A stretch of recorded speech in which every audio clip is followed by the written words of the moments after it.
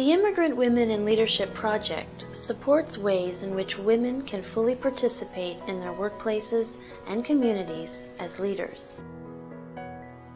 The goal is to identify and take action on the systemic barriers immigrant women face in accessing equality of services.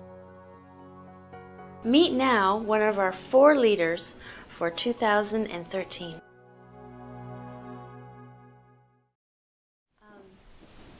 Why do you feel immigrant women in Toronto and Ontario need further assistance?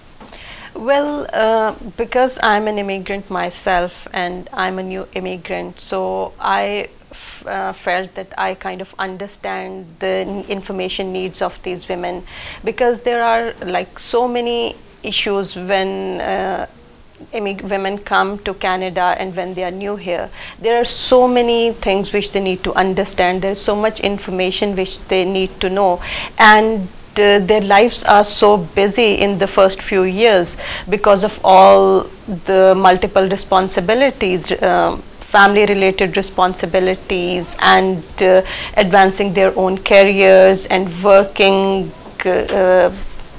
most of the time. So they have so many responsibilities that it is really important that we meet their information needs in the way they need it, and probably all the information we have to make it really accessible for them. And my view is that one way of making this information accessible for them is to sort of take it to them in their languages, and also using social media and digital technologies so that they can access it at their own convenience, rather than they have to go out of their homes or somewhere to access the same information. So Fozia, what language will you be offering your television show?